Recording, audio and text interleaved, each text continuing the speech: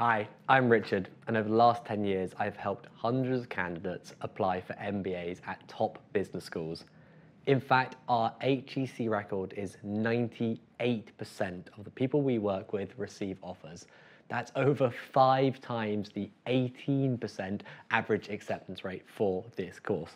How do we do it? Well, we're going to give a few tips the first time in this video to help you smash your application. Now, the acceptance rate for HEC is ideally a 2-1 equivalent. That's a 3.3 or above GPA, or whatever international requirement you are applying from. There is no minimum GMAT requirement, but I think that's a bit misleading given that 690 is the average score. That's actually a bit lower than some of the other top business schools for an MBA, but by no means easy to hit. Although the candidates we work with, on average, can get in with a 40 lower score. That means that 650 is the average acceptance rate that we have seen. I think that's due to some of these tips we're going to go through today. Now, tip number 1 is to show management experience and rapid progression within your career. You need to have at least 2 years of experience to apply to an MBA, although in very exceptional cases, usually something like already being on the board of a company or having raised lots of money for your startup, you might be able to get onto an MBA with less. But that average is 6 years, and what they want to see is rapid progression. You need to tell your rockstar narrative of how you have flown through progression faster than 99% of other candidates. Number 2 is to be presidential. I often say that applying to an MBA is a little bit like applying to be President of the United States. They want to know about you and your goals and academics, as all universities want. But they also want to know about your values, your family. What do you stand in? What profound impact are you going to have on the world?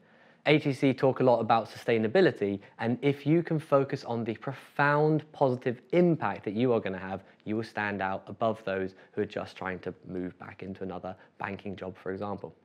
Now, tip number 3 is to embrace cultural diversity and show your international experiences. HEC is very proudly French, and they love it when you say that you are going to embrace learning the language and more of the culture. Now, it's really important because there is so much diversity on campus, they need to know that you're going to fit in. So if you can talk about work experiences where you have thrived and really enjoyed learning from other people, that will help you to align with the culture.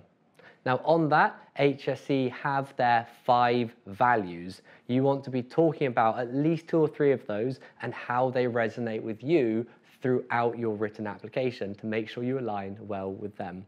Now, that's just a small number of the tens of tips that we have with this course. If you want to work with myself or one of my brilliant network of professional consultants and ex-admissions staff, we would absolutely love to help you. There'll be information on the screen and in the description below to see how you can maximize your chances through working with us.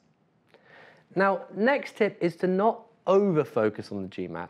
Yes, the GMAT's important, but it can easily take over 10 weeks of your time. And many people hyper-optimize this, rush the application questions, and it is a holistic process. The application questions, your work experience, your CV, it's all taken into account. So it is good to get GMAT, but a lot of people, I think on pride, are desperate to get over 700. They over-optimize on that, and it's not as important as you might think. As we say, we see many candidates get 650 on average, which means some of our candidates get all the way down to 600 and still get in. Tip number 5, be clever about which entry you take. Now, there are 2 entry points for this MBA at HEC, both September and in January.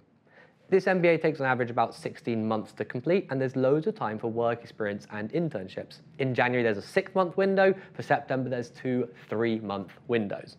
If you are applying for finance or a consultancy job, we highly recommend looking at the September intake because that aligns better and deliberately with when their grad schemes and senior roles open up for that internship experience.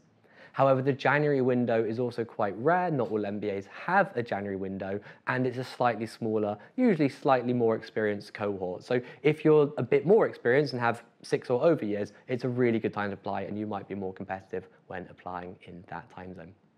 Now, lastly, there are 2 alumni interviews that will talk about your values, as well as, of course, what you want to achieve with your degree. It's so important to prepare for those properly, and we've amassed over 200 past questions to help you smash that interview. Don't be that candidate who gets these amazing opportunities for an interview and then doesn't convert that into an offer. We have a 100% success rate of allowing you to convert that, so please again look for more information at the end of this video if we can help. Now, if you have a budding question, please do leave a comment below. I get back to all of the questions we're asked, and we want to help as many people as much as we can. But if you want to go one step further and work with me or my brilliant team, contact us using the description on screen now. We would love to help you out. Most importantly, good luck.